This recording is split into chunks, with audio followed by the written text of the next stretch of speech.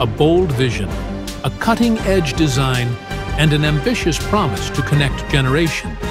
But now, shockwaves across India. The new Pamban Bridge, once hailed as an engineering marvel, faces a stunning setback. What went wrong? Why did the Commission of Railway Safety raise the red flag? Join us as we uncover the truth behind the rejection of this iconic structure.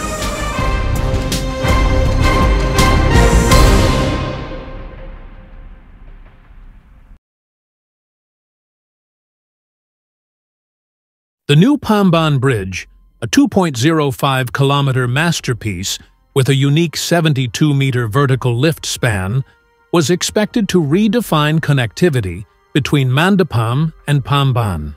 Designed with the expertise of international consultants and proof-checked by IIT Chennai and IIT Mumbai, the bridge seemed destined for success. But then, the unthinkable happened. The Commission of Railway Safety, CRS, flagged major lapses in its design and execution, claiming a 36% reduction in stress capacity and deviations from RDSO's standard practices. One glaring issue? The dissociation of RDSO, the Indian Railways' own research body, from the critical girder design, a decision that compromised safety standards. And in a corrosive environment ranked second worst in the world, measures to combat rust were deemed inadequate. While the Ministry of Railways insists the bridge meets state-of-the-art standards, CRS reports paint a different picture.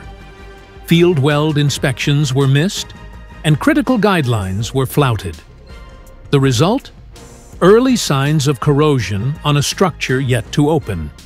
Now, a special 5-member panel has been formed to investigate these lapses, with a report expected in 6 weeks.